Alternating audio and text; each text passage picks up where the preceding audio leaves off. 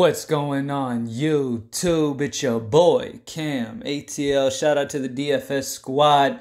Shout out to everybody watching this video right now. Drop a like down below because I already know you're gonna love it. Subscribe to the channel if you haven't already. Make sure you comment anything down in the comment section to enter your name into the $50 giveaway that I do every single week on this channel. It is the beginning of week 7. Hit up greenlightdfs.com before the showdown slate to get the entire weekend package in its entirety, as well as we are doing a giveaway this week to one of the people who sign up with the squad for week 7 at greenlightdfs.com will get the NBA season for free. I will be choosing one of those people next week, the beginning of next week. All right, I'm not going to keep you too long. Let's go ahead and get straight into this. As you guys know, on my Thursday showdown slate videos, I talk about I talk about 3 guys that I really like and I want to get in the lineups, and then we'll talk about the other players as well. I'm not going to fill an entire lineup, but I'm going to talk about 3 guys that I really like, and then we'll kind of talk about value and ways you can go in the slate.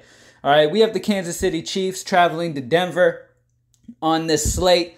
Patrick Mahomes has been struggling a little bit to get like fantasy points wise. He's been struggling a little bit. Now that he's got Tyreek Hill back, he'll definitely do better. So I would expect some big performances coming here soon, especially after the last 3 performances being 21, 21, and 20. I mean, that's not horrible, but we also are used to 30 pluses out of Patrick Mahomes. But in this matchup, I don't know exactly if Mahomes is going to have to do too much. So let's just talk about real quick who I like at captains. Now, I do think Kansas City will win this game. And if they're clicking with Tyreek back, if that offense is able to run smoothly, I mean, last week they had Tyreek back, still, struggled a little bit. But Tyreek did get a lot of targets, so that's good news. But I do think Kansas City could get up here. They are favorites to win. I think that Flacco and company is going to have to throw to keep up with this game. So one guy that I'm interested in that a lot of people might not, they might have lost faith in him, but at the captain spot, Emmanuel Sanders is interesting to me, in GPPs especially, because he's had a few really down games, okay? I mean, 4 targets the last 2 games. 4. When the first 2 games, he had 7 targets and then a massive 13 targets week 2. And then 9 targets week 4 against Jacksonville.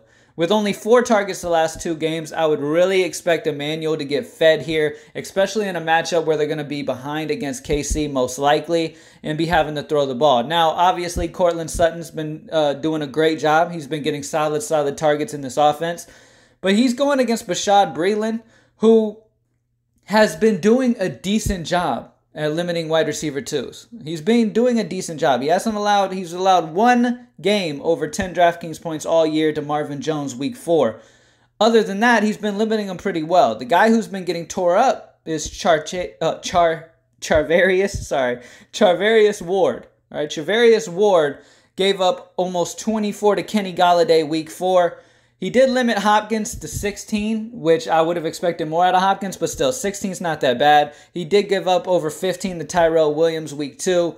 So Emmanuel Sanders is in an amazing spot here, and a guy who normally gets really heavily targeted in this offense. I know he was dealing with a leg issue, but it looks like that's going to be good to go, and he's got that behind him now, and he's going to be able to come in and get his usual targets back up. I definitely think Emmanuel Sanders, this is the time to buy into him in a matchup against KC and their secondary that's not very good. I know I talked about Bashaud Breeland doing a very solid job versus wide receiver 2s this year, which should open up a lot for Emmanuel Sanders in this. I'm not saying that Courtland Sutton is unplayable. What I'm saying is Emmanuel Sanders, for almost 2,000 less, is a very good value in the same matchup, if not slightly better, against a worse cornerback in Ward. All right? So Emmanuel Sanders at captain, I'm expecting him to blow up and have a good game. I know the last few games have been down, but we know the target share this dude normally gets. I understand Courtland's blowing up a little bit. Lindsey's been getting involved in the pass game, but I honestly see this as a Sanders breakout game right here, and I think he's going to come back to doing what we're used to seeing him do in an offense with limited-ish targets. So, I mean, you would think they're going to get Sanders fed here in this matchup. So I love Emmanuel Sanders, all right?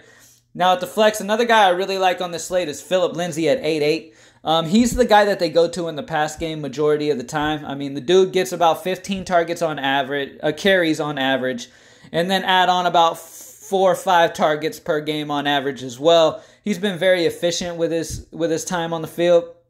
And with this matchup against KC, I mean, they've been giving it up to running backs. Over 38 to Mark Ingram week 3, over 19 to Johnson week 4, over 20 to Marlon Mack week 5.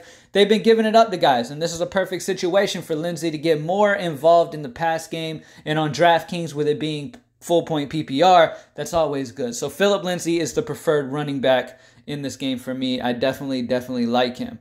There is another running back that I have some interest in. Damian Williams is okay of an option. LaShawn McCoy is okay, but both those guys GPP. Definitely lean Phillip Lindsay. I mean, the price on Damian Williams is ridiculous. 9.9 for Damian Williams. He really hasn't done anything other than his decent game in week 1, where he got a touchdown, still only 13 carries. I mean, that backfield's a little muddled. Got LaShawn McCoy in there, so yeah, I'm not trying to target those guys, but Phillip Lindsay at 8.8 is another guy I'm really interested that should get heavily involved in this Denver team when they fall behind, and even if they don't fall behind, regardless of game flow, Phillip Lindsay's going to get some good runs, so I definitely like him. On the KC side, I'm leaning Travis Kelce in this one against Denver. I know Tyreek Hill just came back and dominated, had 10 targets in the past game, 2 touchdowns against Houston.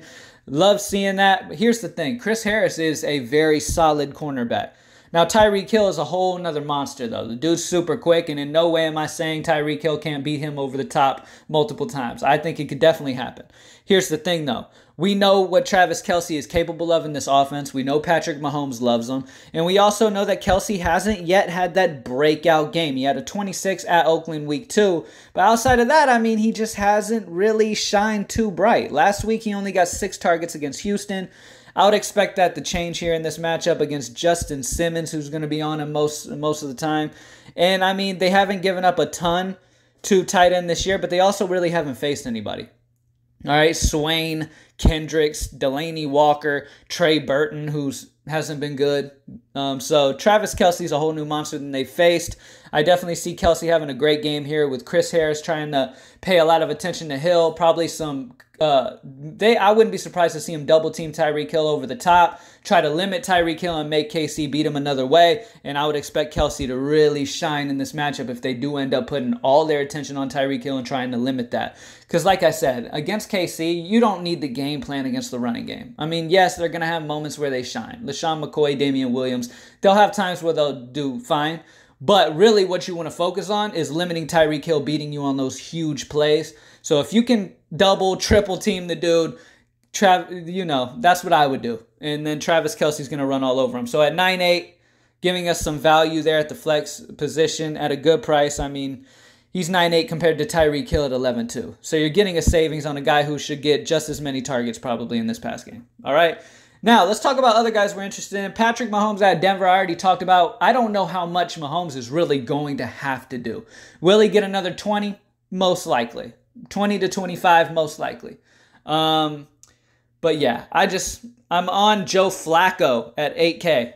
I know that might sound crazy, but for 3,000 less, Joe Flacco is at home in Denver, most likely going to be down and have to throw a lot. Now, Flacco has had a not so good season. All right. He hasn't been too great. I mean, if you look at his game log so far this year, he's just kind of been He got a 7 at Green Bay, which is understandable. Green Bay's secondary has been very solid this year. He got 6 against Tennessee. The 26 against Jacksonville was really, really good. I can see a 20-point performance here against a bad KC secondary with them trying to play catch-up at home in Denver. All right? So I could definitely see a scenario where Joe Flacco does well, and I'm completely fine with pairing him up with Emmanuel Sanders and hoping Sanders has that breakout game and him and Flacco connect a lot.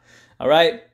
I talked about Courtland Sutton. I am okay with Courtland Sutton. Like I said, though, I do think it's going to be Emmanuel Sanders' breakout game. I honestly do believe it.